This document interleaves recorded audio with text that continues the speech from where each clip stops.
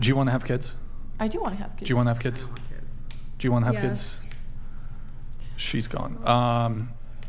Do you have any concerns about your future kids being bullied when it comes to your OnlyFans content? So I think that it's like,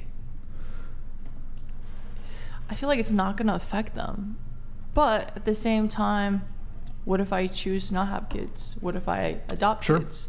Well, or like, I or suppose homeschool kids, or take them to like a private school, and like just depending on what I want to do with my life. Something to think about though. What about you? I have a few thoughts on it. One, I have to think about the timeline when I have children. By the time I have children, how much bigger is the internet going to be? And like, will I even be relevant anymore? Will any of the girls that are relevant now going to be relevant anymore? Or is someone going to take their place? And then by that time, you know, I'm going to look different. Some people even like change their names, so like that's a factor as well. But I do think regardless of whether their peers know about it or not, I think it is important to have that conversation with your children. Sure. Just to make them aware.